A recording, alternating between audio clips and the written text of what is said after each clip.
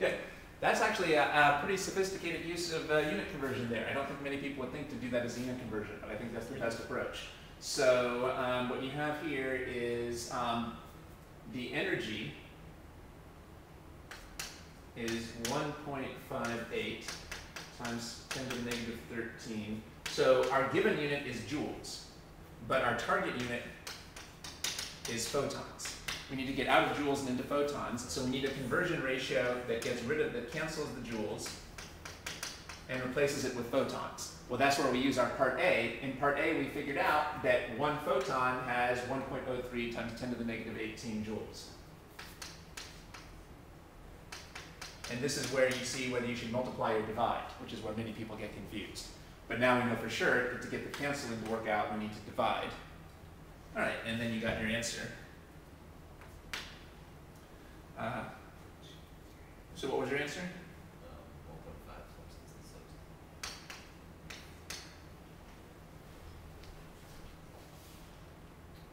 Something went wrong with one of us. 1.58 times 10 to the negative 13 divided by 1.03. What was the energy of the photons? I got negative 18. Do you have that on the previous page? What was the energy? So I think you just miswrote it. Okay. So it should have been.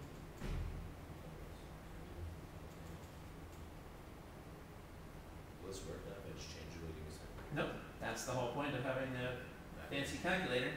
All right. So that gives us.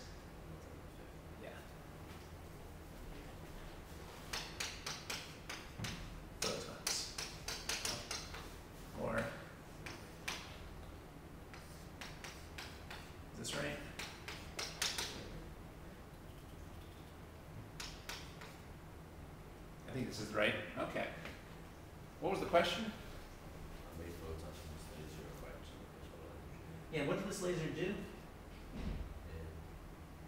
reshapes your coordinate. Right. Now notice, this is a very small number when you're thinking about photons. This is not that many photons, so you can see how delicate these lasers have to be. Obviously, if somebody is shooting a laser at your eye, you don't want them to deliver too much energy to you.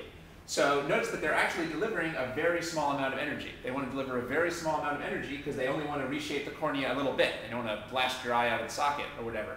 So you can see how delicate the instruments have to be here to make sure you're not sending much more than 150,000 photons. Because usually, you know, I think in the previous problem, the number of photons was like 10 to the 18th or something. So this is a pretty small number of photons. So this has to be a very precise and controlled laser over here. Okay.